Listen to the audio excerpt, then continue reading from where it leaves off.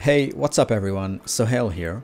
So recently I've been trying to work from locations other than my home office just to get out of the house more and get a change of environment. Constantly working from home can really take a toll on your mental health and can leave you feeling stagnant, in need of inspiration, or just some social connection. So in this video, I'm going to show you my new work from anywhere setup, which features using an iPad as a second screen through Apple's Sidecar. I'll walk you through why I chose these products, how it improves my workflow, and of course, how much it all costs.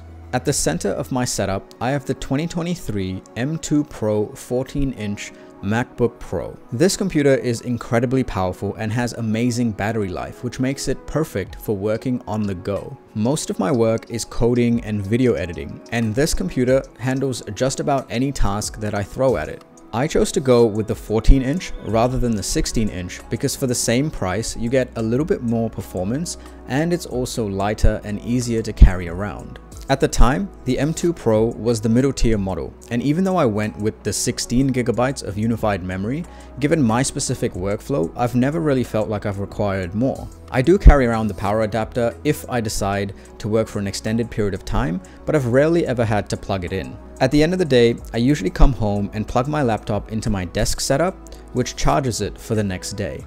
The case I use for my MacBook Pro is the NEXA 4-in-1 laptop sleeve with wireless charging by Journey. Not only is this a very high quality laptop sleeve, but it also doubles as a desk pad or a mouse pad. I can also use it to charge my iPhone or my AirPods wirelessly, which is a really unique feature for a laptop sleeve. It's particularly useful for working on the go as I use my iPhone as a hotspot, so it's really handy to have its battery always topped up.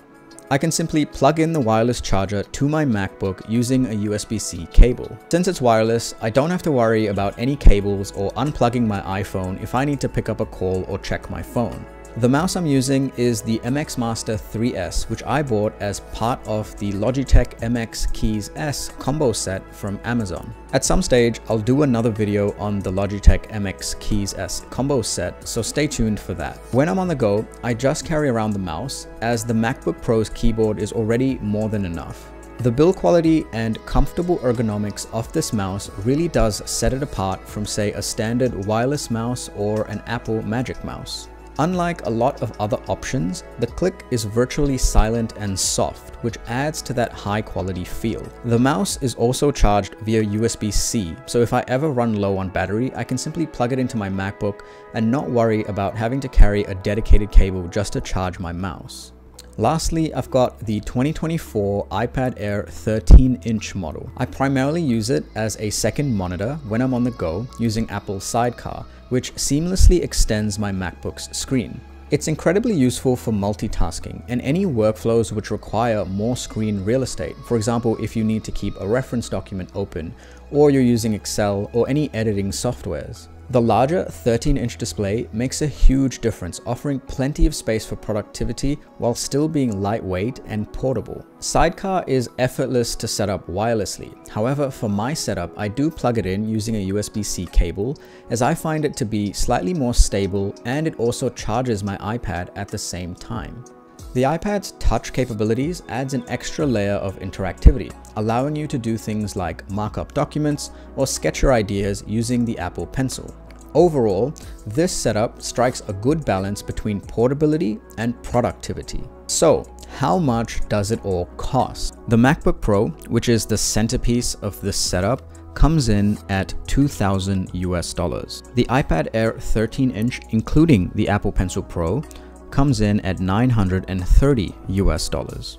The MX Master 3S, if purchased on its own, is $65 US. Finally, the NEXA 4-in-1 laptop sleeve comes in at $85 US. So in total, the full cost of my work from anywhere setup is $3,300 US. I feel like that's pretty reasonable, also given that I use the same devices such as my MacBook for my desk setup and my iPad for other various non-work related tasks around the house. I hope this video gave you some inspiration to create your own work from anywhere setup. Whether you're working from a cafe, a co-working space, or even a park, having the right tools can make all the difference in ensuring that you stay productive and comfortable.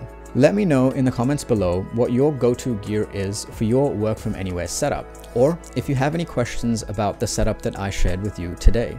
And don't forget to hit that like button and subscribe to this channel if you enjoyed this video. There's plenty more to come. Thanks for watching, and I'll see you in the next video.